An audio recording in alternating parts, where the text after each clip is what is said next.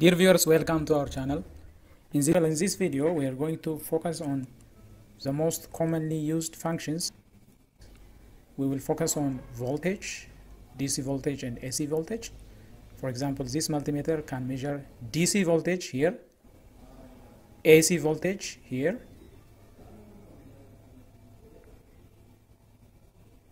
you can also check continuity and operation of a diode. Current can measure AC amps and DC current also. Capacitance of a capacitor can be checked. And if you are using transistors, current gain of a transistor can be measured on this HFE function. You can measure resistance. Here are the different ranges of measurement. This one is a ground terminal. Call it common for all of the measurements. If we are measuring resistance, voltage and continuity, the positive will be here, and these two are used for current measurement.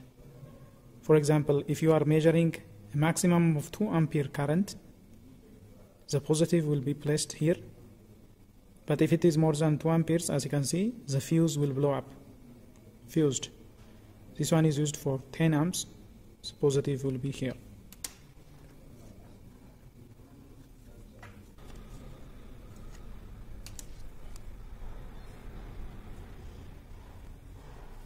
Now let's measure, for example, voltage of this dry cell. We know it is 1.5 volt. So on this DC voltage range, on this DC voltage range, always go for a voltage that is higher than this value, one step higher. This is 1.5. One step higher is, this is one step higher.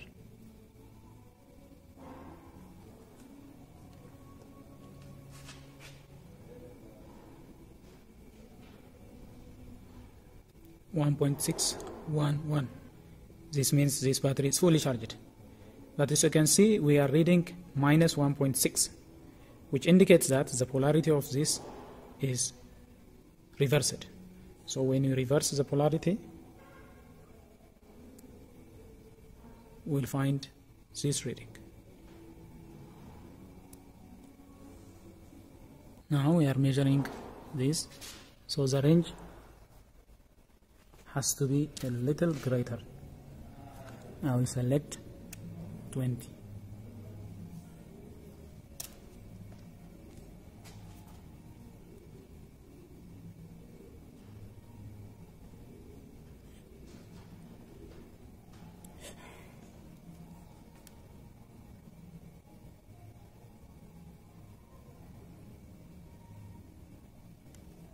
Next, let's measure AC voltage.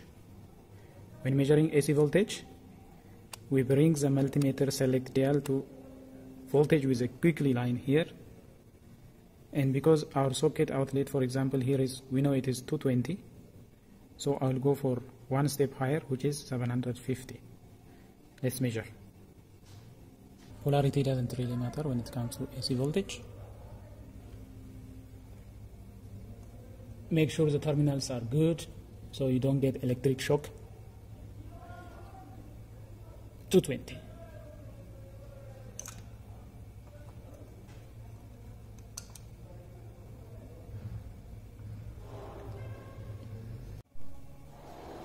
Next, let's see how to find continuity. The continuity part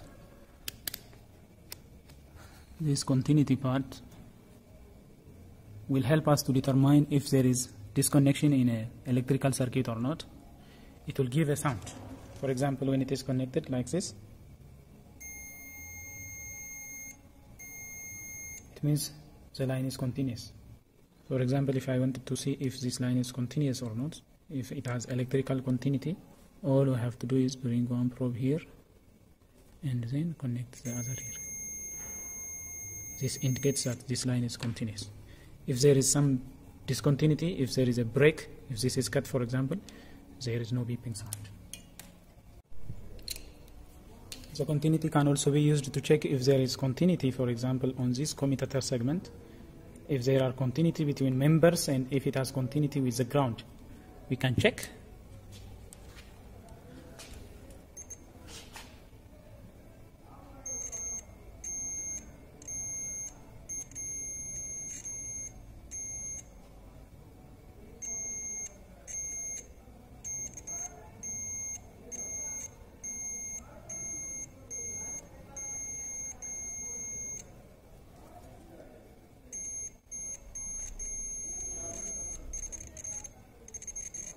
So like so, each continuity can be checked. You can also check if it has continuity with the ground or not. It is also useful to test diodes. Diodes, they will have continuity in one direction and this should provide no continuity in the other direction. So this diode is good. So diodes can be checked. They should be conducting in one direction only. When I reverse the polarity, see, there is no conduction. So this is diode test. Let's check operation of this diode. Can be checked by the continuity. This is state damaged. This shows that it is damaged. Let's see these ones. Put it on diode. Continuity is there. So this diode is functional. It's good. See, it has continuity. When positive of the multimeter is connected to the positive of the diode end, we have continuity. When polarity is reversed, there is no continuity. This confirms that this diode is also functional. The other one is resistance measurement. Resistance measurement can also be used to check if the line is continuous or not. For example, in this rotor, we have winding. We have a winding that is wound in here, and you see the two terminals are here. One goes to one slip ring, the other goes to the other slip ring. Well, let's check, for example, if this winding is continuous or not. From experience, we know that this type of rotors, they have resistance value less than 200.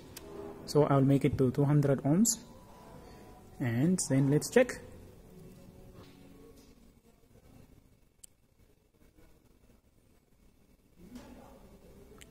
.5. Can also check if it has continuity with the ground. If I wanted to see if this resistor is functional or not, I can use the resistance mode. 200 range. Let's measure this.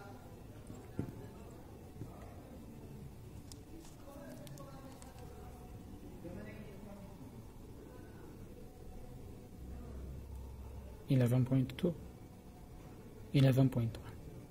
These resistors are usually 11 ohm. 11 ohm it says here.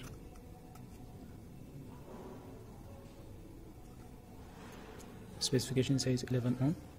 So this is good. So if you don't know the resistance value, always begin by the maximum one. For example, if I don't know the resistance value of this primary winding of this ignition coil, I can begin from 20 mega ohm. Let's begin from 20 mega ohm. See, it has continuity, but the value is not described. So, it has continuity, but the value is not clear. 2 mega ohm, not clear. 200,000, 200K, 20K, 2K. Now we are getting something. Still is not. Now we have the resistance value, which is 3.3 ohms. And let's measure the secondary winding. Begin from 200K because that does not hurt the multimeter. But please make sure when you are measuring resistance, always make sure that power is not there. Let's put it here. And let's measure with this. See, on 200, no reading. 2K, no reading. On 20K, we have 10.57. which means the resistance of the secondary winding is 10,570 ohm. If you go higher, reading will be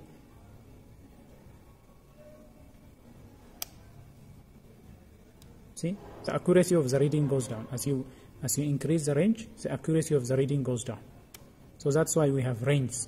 Range will provide more accurate reading.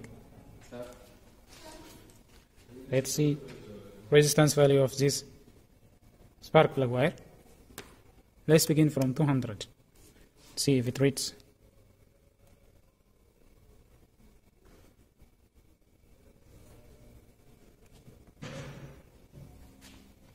No reading on the 200 range. No reading. Now we have reading, which means the resistance of this spark plug wire is 8,370 ohm. Now we are going to see current measurement. If you don't know the current value, always select the maximum current value. We are going to measure DC current, 10 amps. And like we have discussed previously, the positive probe should be removed from this post. It should be put on the 10 ampere terminal here. And ammeter, unlike voltmeter, it is connected in series to the circuit. Terminal of the multimeter. And this is going to be supplied to the plus. So this is how current flows. Current flows from the positive through the multimeter via the ground cable to the bulb and finally to the ground. Let's see how many current it draws.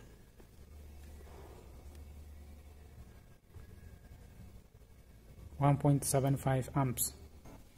Whenever you are planning to use a multimeter, please know that we have to remember some safety tips. For example, do not use a multimeter where the test leads are not safe.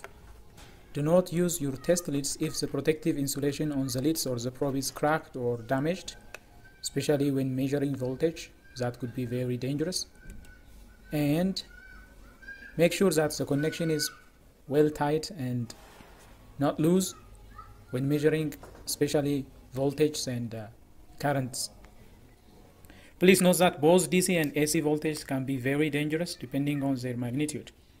Shock may result from misuse of multimeters, and electric spark, electric arc may result depending on how good the connection is made. Thank you for staying tuned and for watching our video. Please stay tuned for more videos of this kind. Hope to see you next time.